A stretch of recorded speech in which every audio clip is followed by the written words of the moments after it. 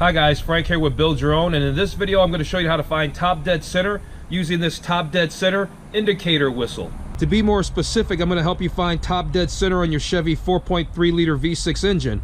While I know this procedure works with other engines, I'll specifically be talking about the Chevy 4.3 V6 engine because, well, that's what I have in my truck and that's what I know about. So the next time you are needing to locate top dead center on your Chevy 4.3 liter V6 engine, a top dead center whistle really helps. You simply thread it into the #1 cylinder and it whistles on the compression stroke and stops whistling at approximately top dead center. A few of the many examples of when needed are timing chain inspection or replacement, distributor installation, and cylinder leak down.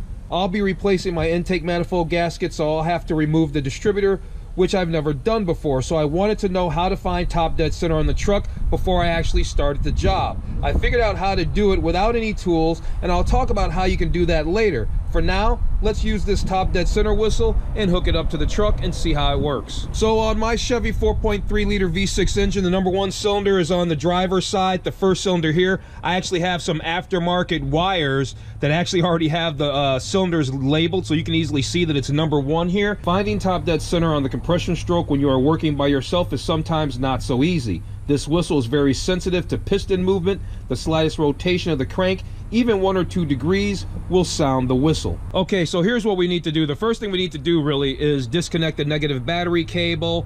I'm gonna go ahead and take off the air cleaner element and the cap for the rotor so we can see the cap for the distributor so we can actually see the rotor turn. Because also, when this is lined up at top dead center, that rotor should be pointing at the #1 cylinder. So let me get all that set up. Okay, so the first thing we need to do is disconnect the negative battery cable. So I'm gonna go ahead and do that real fast. All right. The next step is we're gonna remove this air cleaner. For my truck, I got an aftermarket air cleaner, so it's really simple to do. The stock unit is a little more involved, but it's still straightforward. So after we've got the air cooler or air cleaner removed now I can go ahead and remove this distributor cap. So let me get up there so I can do that. Okay, so we got to remove this distributor cap. It's got a couple of Phillips head screws, one on this side, one on the other side.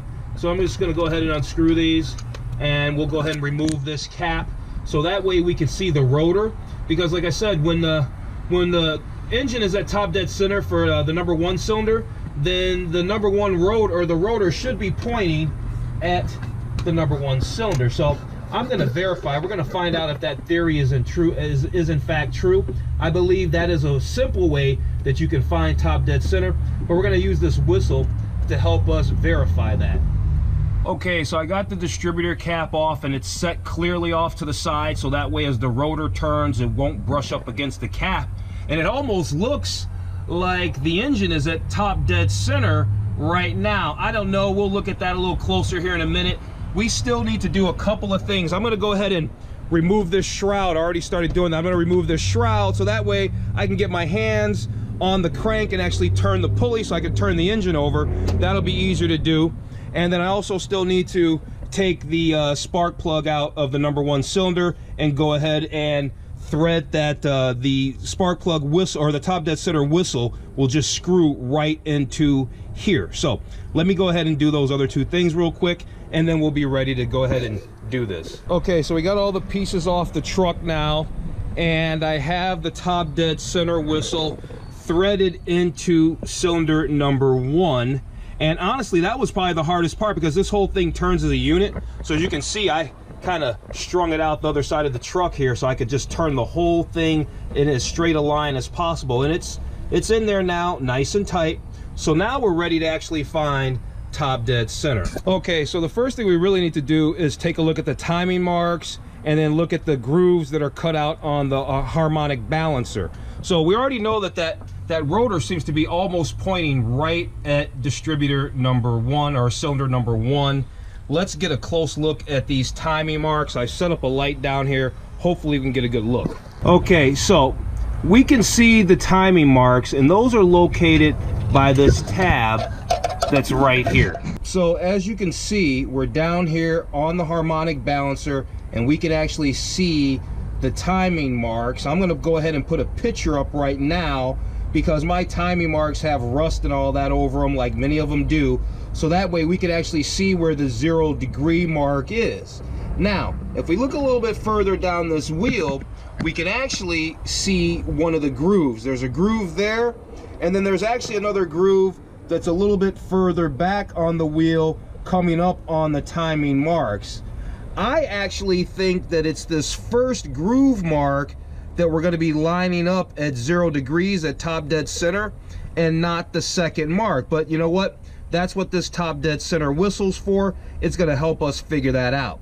So now all I really need to do is just get a wrench on that pulley there, so I can go ahead and turn this over, and we can see where this engine's at. I forgot to mention this part, but you're going to need to put your truck in neutral so you can actually turn the engine over by hand, so that way you disengage it from the transmission.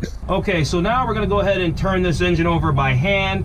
We can watch the rotor and figure out where top dead center is, because we can also hear this whistle that's already hooked up. So I'm going to go ahead and turn this around.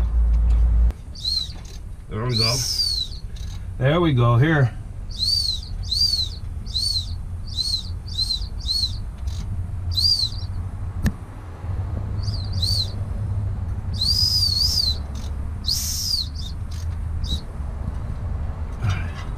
Okay, so I stopped turning the engine over right as that whistle stopped whistling, because per the instructions, the whistle stops whistling right as the engine is at top dead center.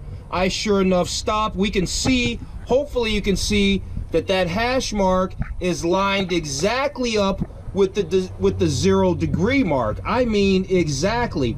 And it's actually the second hash mark on the harmonic balancer, not the first one. The first one's a little bit further ahead already. So it's actually the second hash mark here. And let's take a look at where the rotor is on the distributor, where it's positioned and where it's pointing.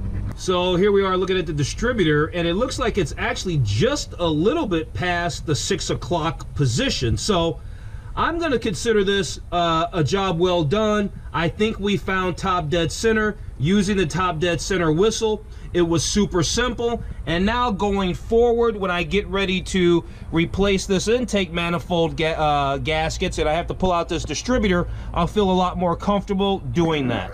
So my theory on if it's at top dead center that the rotor is pointing at cylinder number 1 isn't exactly correct. All right guys, so I got the truck back together. We learned how to find top dead center using a top dead center whistle, and that's great. So I hope this video helped you out. If it did, please like, share, subscribe to my channel. I'll be doing a lot more videos of this truck. Thanks for watching.